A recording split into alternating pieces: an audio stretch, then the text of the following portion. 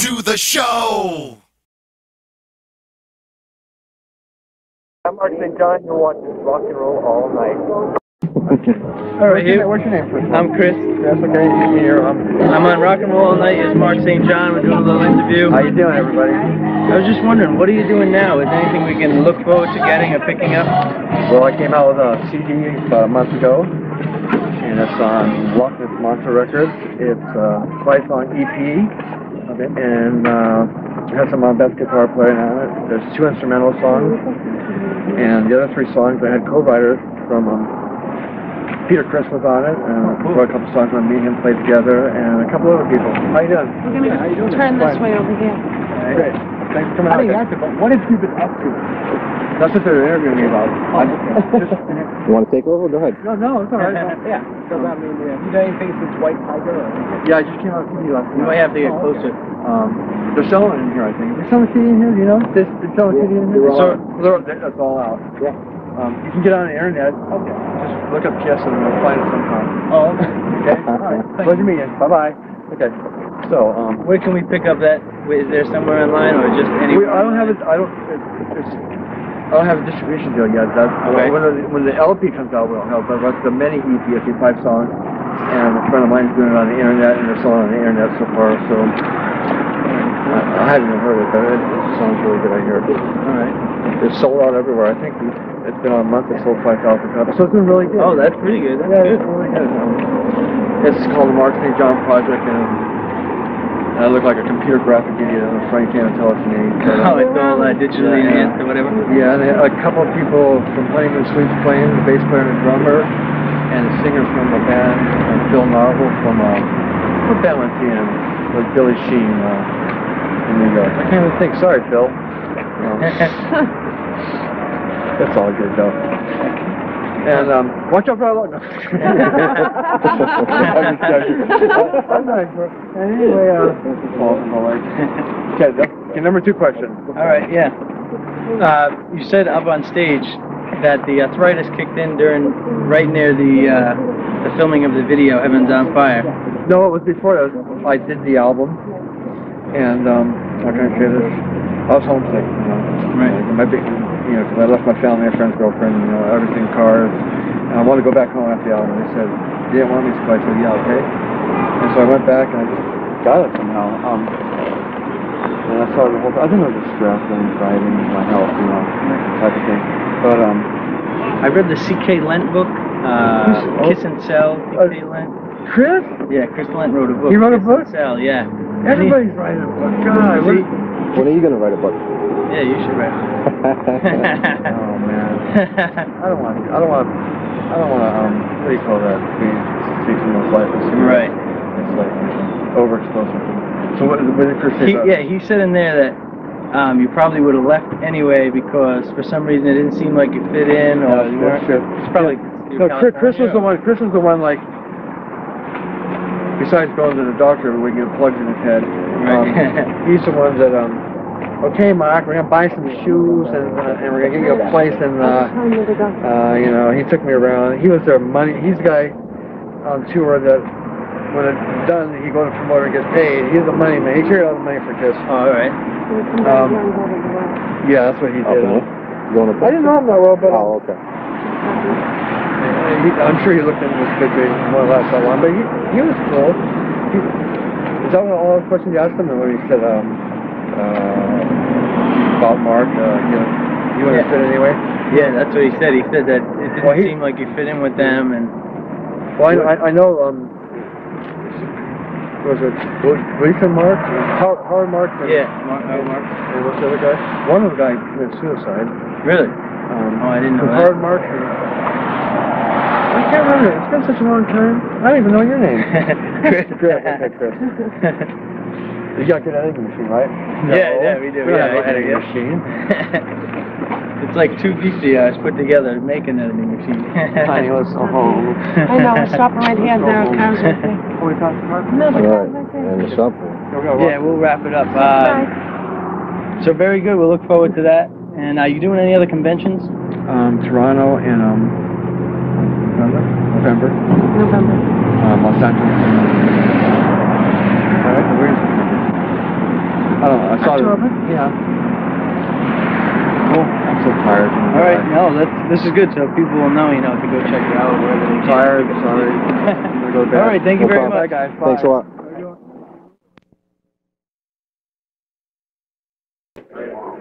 Mostly just going through arrangements, different keys of the song. You know, try to find out what the best songs for someone to sing or what shout right in the groove. How about like tour tunes for the tour? Like actually They picked out the songs. They picked out the songs. you jam all the songs with them? I never rehearsed with them for a tour. I just played a couple of times and I just went out in front of the audience and just played with them. I never rehearsed with them. Winged it, yeah. Thank you. How's your hand doing now? Oh, it's fine, thank you. When I had arthritis with writer's syndrome, they said I'd never play again, but I can still play flat. I don't do backwards, you know, it's all good. And how long was the stint with kids totally? Almost a year, I think. Yeah, it's been about 14 years. A long time. How you doing, Mark? Hi, how you doing? Good, thanks. All right. I was watching Kids Extreme Close-Up, you know, a million times on video. I've always noticed when the subject comes up with you and Gene's like, well, you know, it was really, he was like, well, you don't play with your head, you play with your dick, you know. Did you take any umbrage to what Gene said about you on the video? Well, actually, Gene was the one that got me in the band. Paul had a problem with it. And I've never heard him say anything derogative until, like, a couple of these things. I think you get sick of listening to people say, Mark, and so you kind of have to put a stop to it. So I don't think it's meant to be mean or anything. It's just showbiz. You know. Thank you. Yeah. Hi. How you doing, Mark? My name's John. What did happen to that project you were working on with Dave versus Keith? Why didn't that ever get off the ground?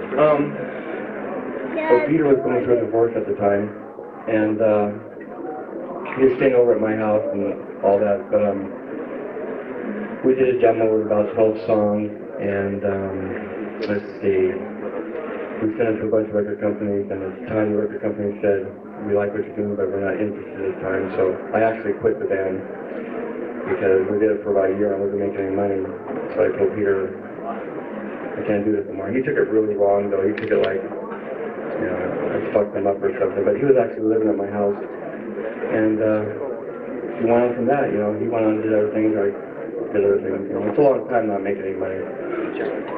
Yeah. What did you do before KISS? Was KISS the main breakthrough for you? Well, I was doing seminars at NAMM shows with different guitar companies and doing a lot of teaching. Thank you. No problem. Ask away. How you doing? Not too bad, Mark. How was it like filming the video for Heaven's on Fire? What was that like? Actually, I was in the hospital, and they wanted me to come out to New York, but they came out here, and they sent a limo to the hospital, and I wasn't supposed to be out. The doctor didn't want me out, and did a video, and I was really in a lot of pain doing that because I was in the middle of my therapy.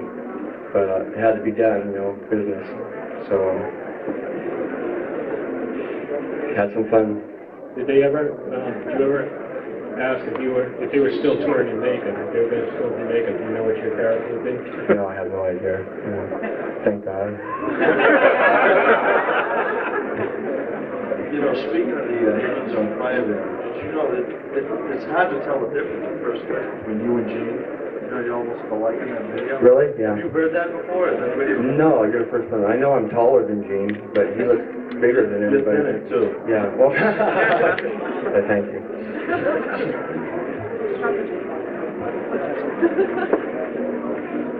Yeah. How'd you get into KISS? How did it start for you? The powers that be, I was considered one of the better guitar players in Southern California, and there are certain people who, how can I say this, recommended me from guitar companies. I was endorsed by Wayne Charvel and Grover Jackson. Paul was friends with them, and they said, give me the 10 best guitar players. That was a hot guitar back then, about 15 years ago. And I was one of the guys that sent a tape, and they liked it. And, but I don't really think that's what got me the audition, because they went through 200 guitar players. I had a singer in a funk band back in the early 70s named Mike Portis, and he was actually Paul Stanley's maid, And he saw my name on the list, and he told Paul, all those other guys would jump, get this guy, he's better than all of them. And so there was a little inside help there, but kind of freaked Paul out, I think. And it's really kind of easy doing it. The whole thing about it is, how can I say this? I was playing violin concertos at the time, like Paganini, Bettini, and stuff like that. And I had to give all that up and go back to like power chords and stuff, and got arthritis a little bit after that. So it was definitely a culture shock for me. Yeah. I've heard you mention Paul and Gene's names quite a bit, but I'd like to know what's your greatest memory of Eric Carr? Eric. God bless his soul. Eric and I got along the best in the band because he is also a new member. And so he felt for me going through it, because I'm from California, Huntington Beach, and they're from New York, so definitely a lot of difference in lifestyle, just slang, just doing things, just like, you know, it's like square in a circle. So he helped me out a lot.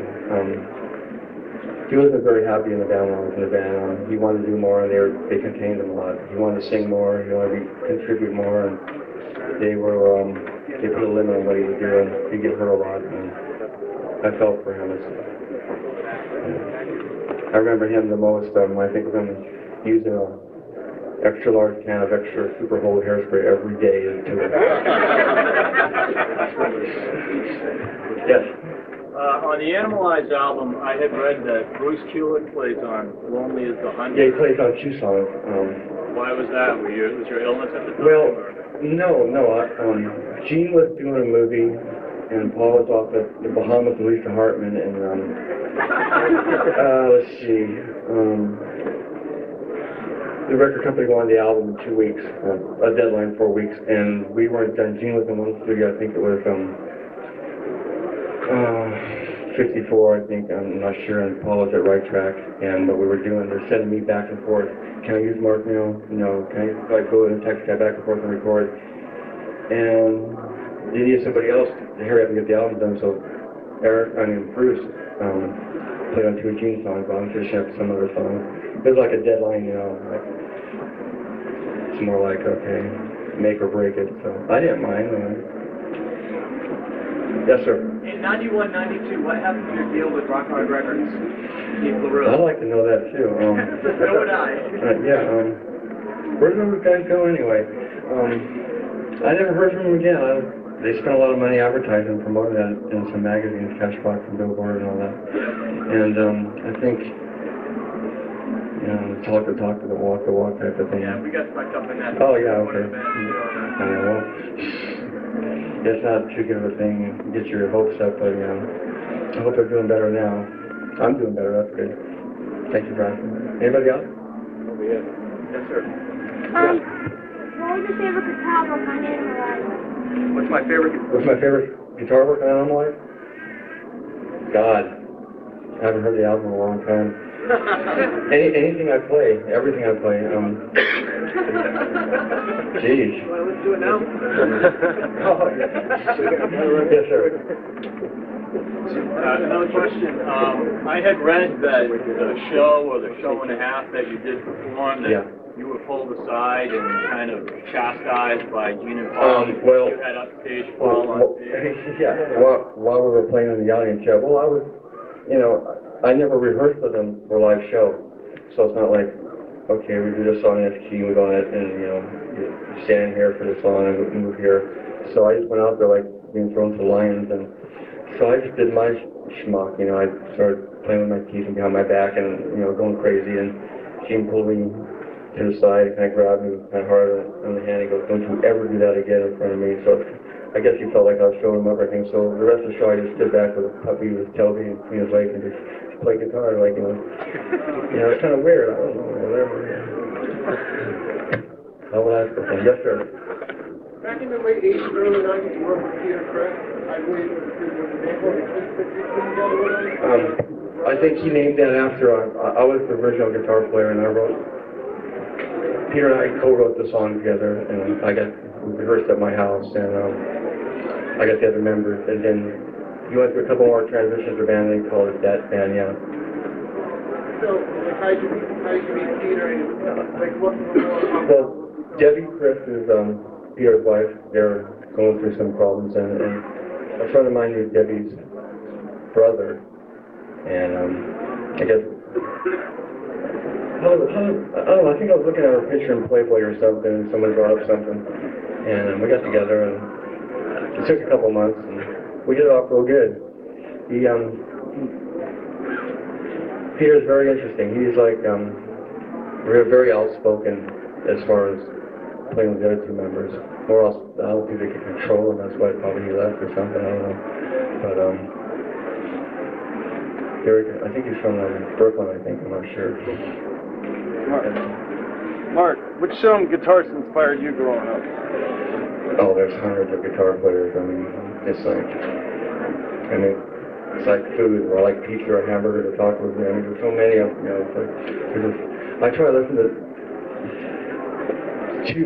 guitar players who that I wouldn't want to be like and be compared to. I try to listen to other types of music, like as far as instrumentation, like a trumpet or a keyboard or a violin or something. Take that, how they play their intervals in music and put it to influence. But still, that style I like. Because otherwise, if I go, you sound like him, there's already somebody else. If you're second rate, you'll never go anywhere. So my advice is like, don't copy it. You've been here all the time, you'll never get nowhere. Because there's 1,000 of them who never got anywhere. It's got to be your own. You got to make your own little thing, so people can identify you from somebody else. They're going, generic. Yes. Did you have any problems with him before you got into the band? No, not at all. No, I wasn't trying for him. I was playing violin concertos on the guitar, and it's very interesting, getting arthritis. There's nothing in the family, just woke up one morning with it. I think it might have been the stress being in the band. Do you think that if that didn't happen with your hand, in the way like Gene and Paul were, do you think you would have been happy in the band? Or I signed the 4-year contract, so there was no escape clause for me, so who knows, maybe they would have fired me, maybe I would have been 4 years. But do you like to do expos and conventions? I love it. Being asked by KISS, who gets you to do this? Well, really the fans, it's the fans that does it, yeah. I love it. I mean, without the fans, I'm nothing. I mean, it wasn't for you, I wouldn't be up here,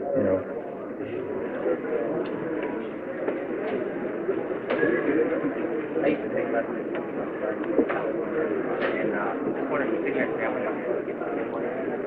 Well, my mother and father are from Hartford, Connecticut, and Providence, Rhode Island. Hartford! I'm sure I have a lot of relatives out here, but I don't know where they are. Right now, you guys are my relatives. Yes. I love your work with White Tiger. When you were in White Tiger? White Tiger, yes. Yeah. How come that never evolved any further? That was my project, and I kind of took on too big of a load, like producer, engineer, arranger, leader, all that stuff. Own my own record company, production company, so I had all these things, and everything was going out, nothing coming in, and I kind of quit my own band because I almost had a nervous breakdown. And we did a record and a cassette, but never did a CD, but I'm working on remixing the album now. That's great. It'll come out with a CD, hopefully in the next couple of months. Oh, excellent. And then there's a White Tiger 2 demo that we're going to get some musicians and go over the best songs, and hopefully do that too. It's some fabulous guitar work. Thank you so much. Thank you. Excellent. Yeah. All right. First, I want to publicly say thank you for Animalize, and thank you for being part of the institution we call this band. I really have two questions. The first one is, during the sessions for the album, how long did it take to record, and how much did Gene and Paul ask you to come up with your own, licks for the solos? Yes. The question was about the recording sessions. What did it take to do it? Well, we did the rehearsals, and they were kind of very sketchy outlines of it, right? And then we were going to the studio. Well, Gene went to do his movie, so Paul was left with the production responsibility. But he wasn't there. He was in Bahamas with Lisa Hartman. Eric was in Florida with some girl. And so it was me and the engineer and I, excuse me. We started recording for about a week, and we spent about $10 grand recording and There were guitars flying everywhere, and Gene and Paul came back, and they hated it. They sat me down and said, "This doesn't sound like us." I'm like, "I know, it's me. No one else is here playing." So, it's like, you know, they kind of like had to watch every note I was playing. And to tell you the truth, my very best solos on the cutting room floor, I mean, it's too good. You know, they didn't want it to stick out as much as, well, it stuck out anyway, what the fuck.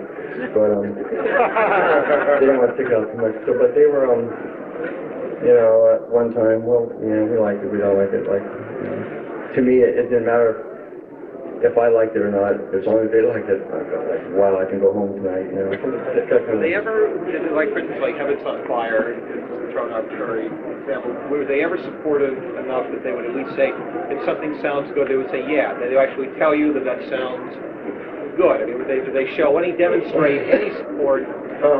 No. They're, I guess they're callous to that. I mean, from all what they've been through and all the albums they've done, it's just like you're doing concrete for another house, pour it down, let's go on to a tour and go on with it. To me, that's what it felt like, you know. But I had a good time. Yeah. One other quick thing. Have you seen or spoken or kept in touch with any of them since that time, particularly with all that's happening now? You know, I haven't talked to them in probably 5 years, either of them. Gene sent me an email from Brazil a month ago. I don't know, one of my address, they probably want to sue me or something. I don't really know. Their manager called me and I'm going, Gene has my address and number, whatever. Paul, I haven't talked to in a while. I talked to Bruce, I think, a couple of times. I've never met Ace. I met Vinny once. Of course, Peter. Good old Peter, but no, I'm trying to do my thing, and they're busy doing their thing, you know. I have a lot of respect for them, and pleasant for them and the guys I want to be up here, so it all goes without saying, you know. Thank you. You're welcome. Yes. Mark, what's your opinion on Ace and his early work with KISS? I think he's cool. I think he's cool. I mean, I liked him the most when I was a kid, but I never had to listen to KISS, but if I did, I thought, well, that guy's cool, you know, fire out the guitar and like, you know, just the Les Paul, you know, the Guitar Hero thing, he was cool, I like that. I like to meet him, I like to play with him sometimes, you know. I guess he's a real elusive person, you don't like to, does he do things like this? Does he come out of the convention? He used to. Oh, he used to, yeah. Any more questions? Yes, sir. When you were preparing for the Animalize tour, getting ready at some point to play the material live, was there any Ace or Vinny material that you found difficult, interesting, or was it boring? Like I said, I never had a KISS album, and I didn't know any of the songs. I never prepared for the tour. Like, I called up Paul one time. See, I want to go back to California because I was in New York for about, 2 months. I was homesick. Paul didn't want me to go. Well, he let me go, and I called him about 2 days later. Paul, I got a problem here. I'm in Beverly Hills Hospital. I got something wrong with me. So what's going on here? I was in the hospital, and they went on tour with Bruce, and they call me from a different country every day. Are you ready to come on? I go, no. So it's one of those type of things. We're going to take 2 more questions. First 2 hands. 1, 2. Very good there. Go ahead. How was the ending? How did the ending happen? The ending? Was it in a letter? Was it a phone? Oh, you mean the dismissal? The termination, the firing? Where was it? It was Indiana. Terry Holt, Fort Wayne. What was the day before the Detroit? It was the day before the Detroit show. We were going to do the video, and I would have been on that, and they decided they were going to go with Bruce because of they were used to Bruce and my arthritic problem. They had to go on. There was initially no hard feelings. It was more of a splitting type thing. And I was really kind of happy because, you know, I was kind of like going, you know, there's a lot of games you can play if you know these guys. And I said to myself, well, go back to California, you know, 2 weeks severance pay. There it is there. Any more questions? One more? Yes, sir. Your new album, what does it sound like? Does it sound like Animalize? It sounds like me. Right? It's rocking then, right? I play over-the-top guitar, and I think you'll like it better than Chris. Good. Thank you, sir. Thank you. All right, one minute. Do you ever regret how it turned out when you left it so early? Do you wish you had stayed for like 5 more years and put it? Oh no, everything went really good for me because I didn't know what was going to happen. Record the album, it could have been a failure. I could have got all these bad reviews, and it happened to be good. And I left, so it's like I'm very happy. I've heard nothing but good things. And hopefully I'll keep being that way.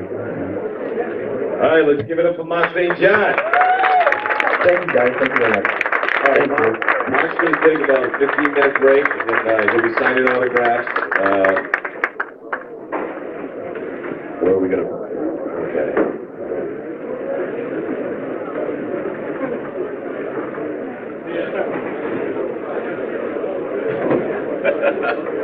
All right, we're going to line up along the stage here. He's going to sign autographs in that corner of the stage where the table is.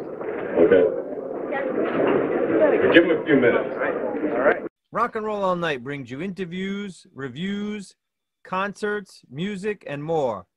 So for more Rock and Roll All Night content, click subscribe.